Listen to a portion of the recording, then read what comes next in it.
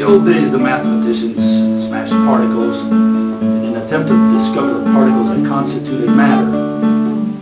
Today, the mathematicians smash particles in an attempt to discover the particles that constitute abstract concepts. It is no longer the photon or the proton that catches their interest. It is the particle of sound, the phonon. It is the particle of time, the CHRONON. It is the particle of mass, the Higgs, which piques their interest. The Large Hadron Collider is known as the LHC. Its task is not to find the nature of light. Its mission is to find the particle that constitutes mass.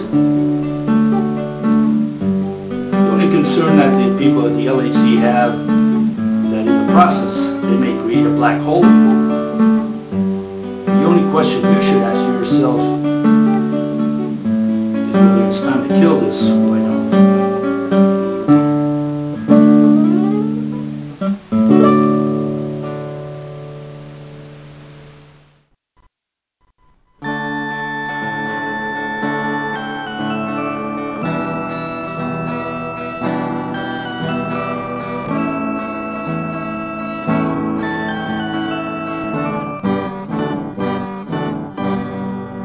Last week when we were partying, sneaked after the LHC.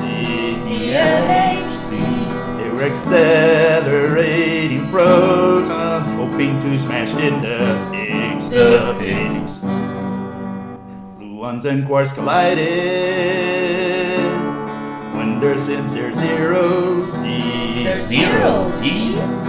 With all the rush, no one stopped to ask how concepts breaking biz, breaking biz, breaking biz. Just then the chamber started sputtering up, and all the geeks ran for cover. The black holes forming shouted one, but it was just the janitor. No sign of the Higgs, no sign of the Higgs. At the LHC, the Higgs, the Higgs. Last week when we were partying, sneaked out to the LHC. The LHC. They were trying to find dark matter by smashing variables to its qubits. The robots rolled the scales in so as to weigh the heavy seas. The heavy seas?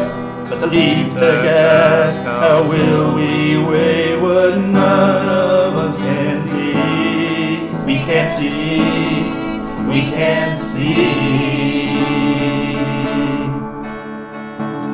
Just then the chamber started sputtering up, and all the geeks ran for cover. The black holes forming shouted one, but it was just the janitor. Still, no sign of the Higgs, no dark matter here at the LHC.